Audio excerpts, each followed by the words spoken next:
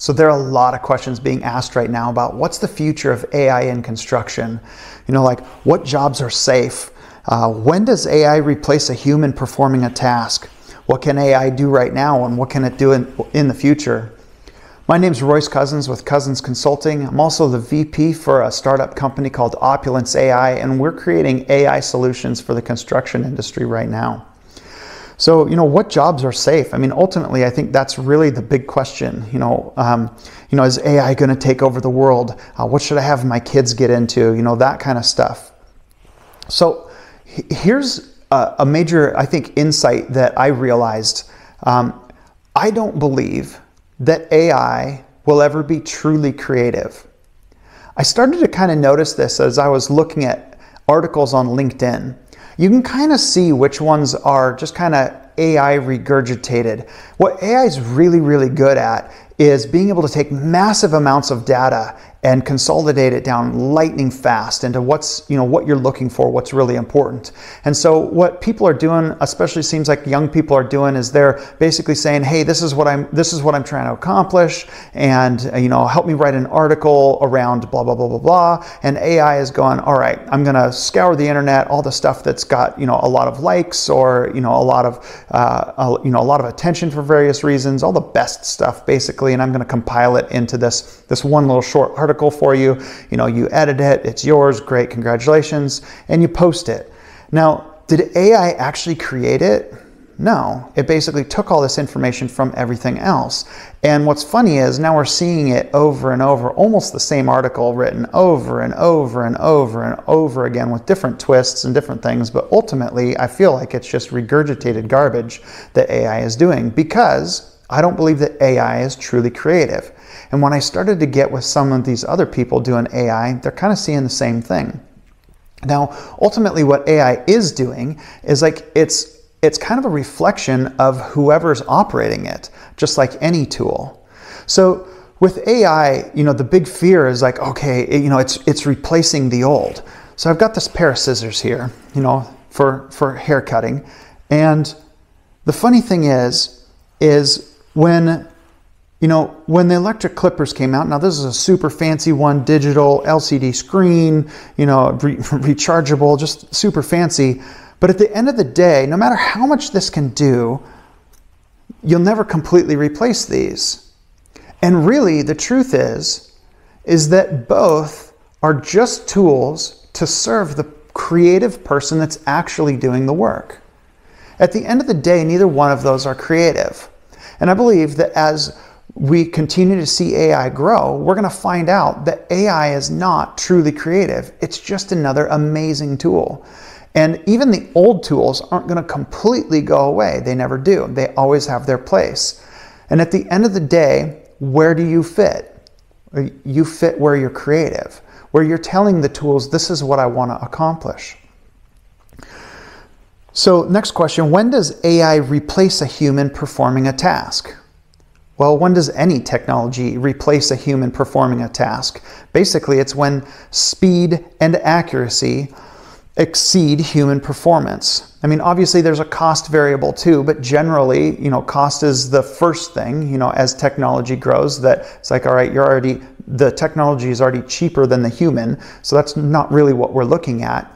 And as we're talking about AI specifically, it's already got the lightning fast speed. I mean, if you say, this is what I want you to draw, it can draw it so much faster than anything else. It's incredible. It has the speed.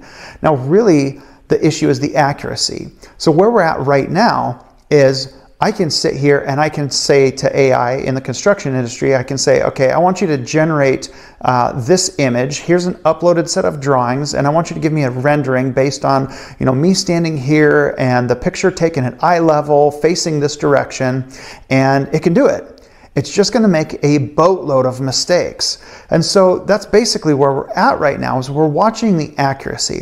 So as accuracy becomes better and better and better, that's when it's going to get closer and closer to replacing a human.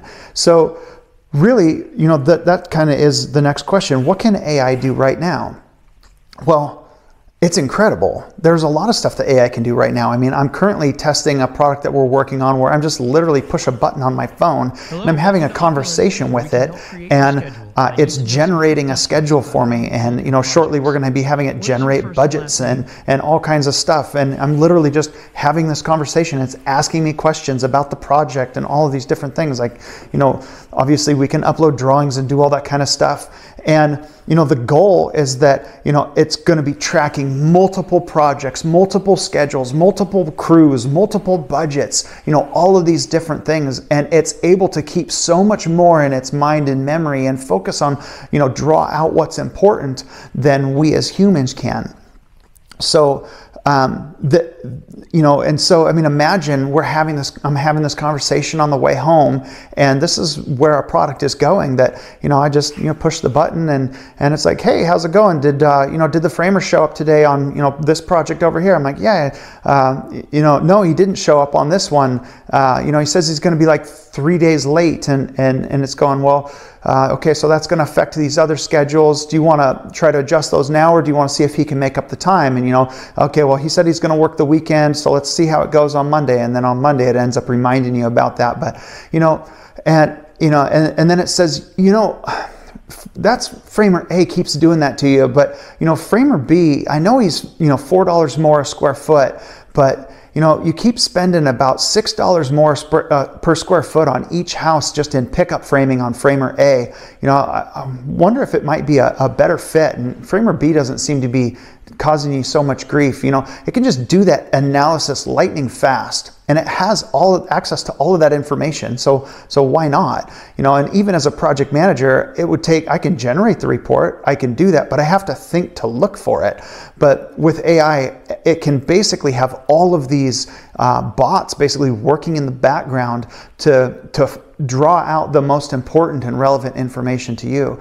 And then you get done with your conversation, and it was asking you questions about who showed up and and all that kind of stuff. And then it's at the end of the conversations, it's like, yeah, your daily logs are sitting in your inbox with your safety reports and your timesheets. It's like, those are the kind of things that it just takes hours to do all that kind of stuff. And that's where AI really excels. I mean, it just generates exactly what you need in such a short period of time. But where we're at right now is we are trying to keep it in the box, because it's making all of these mistakes. And so we're trying to say, here's the lane where you need to be in.